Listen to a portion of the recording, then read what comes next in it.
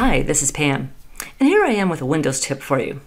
Now, you probably have been using copy and paste for quite some time working on transcripts, I would guess. So for example, in Case Catalyst, we can copy something and paste it in again someplace else. For example, maybe I want to make sure I know the spelling of Kilmer, so I'll copy it.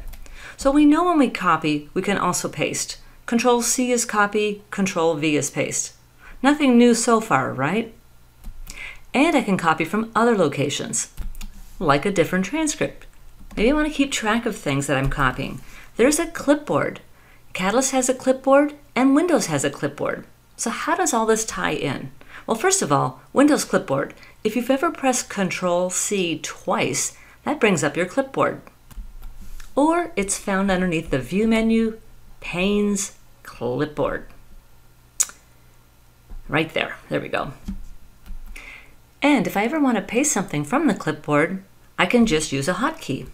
First of all, let's take a look at Kilmer. Let's say I just want to job define this. If I want to paste it in from my clipboard, it's number 2 on my clipboard. So all I'd have to do is press F11 and then choose number 2.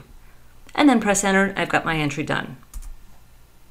The clipboard in Windows has up to 10 items that can be copied. You can even lock something so something doesn't drop off. All we'd have to do is just right click on it and choose lock. So this is how Catalyst's clipboard works. But you can take that elements of copy and paste and use it outside of Catalyst as well. So here's my Windows tip. In Windows 10, you can go to your settings.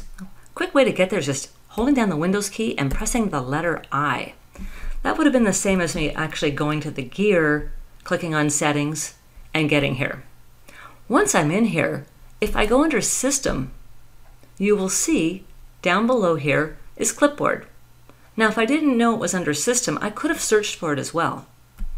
And that's on the first screen when you first come into your settings. You can start typing whatever you're looking for. So in this case, it's Clipboard Settings. And I'm going to go ahead and go to it. You can see I have mine turned on. I slid it on, and I've also turned on Sync Across Devices. So that way, if I copy something from one other computer, it's still available to me on my other computer. So here's an example of something I might copy through Windows. If I schedule a meeting, I'm probably going to want to copy my invitation. That way, I can put it into my email. Now, if I happen to use caseviewnet.com and provide real-time to my attorneys, I might want to give them a link for that too. So I can click on Browser Link here and generate it. Now that also has been copied. In my email to the client, I want to take advantage of all the things I've copied. So copy is Control-C, paste is Control-V as in Victor. But Control-V as in Victor, or right-clicking and choosing paste, always pastes the last thing in that I copied. In this case, it was my CaseViewNet browser link. If however, I'd like to see what's on my clipboard, hold down your Windows key and then press the letter V. And then it brings up all the items on your clipboard. Now I clicked that twice, which is why I got Wilkins in there twice, but I should have just clicked it once. Now I'll bring up my Windows clipboard again, and I'll paste in my browser link. Then I'll bring in my Zoom link. So using the clipboard either in Catalyst or outside of Catalyst can be quite handy. Also over here you have 3 dots, and you can actually do things here too. You can delete things, pin them, in this case it's already pinned, or clear them. Pinning again is like the lock. All I have to do is click it and it will stay there. Because again, I'll have 10 items and they could drop off, but if there's some that I want to keep on there, I can pin them. Windows Clipboard is pretty handy.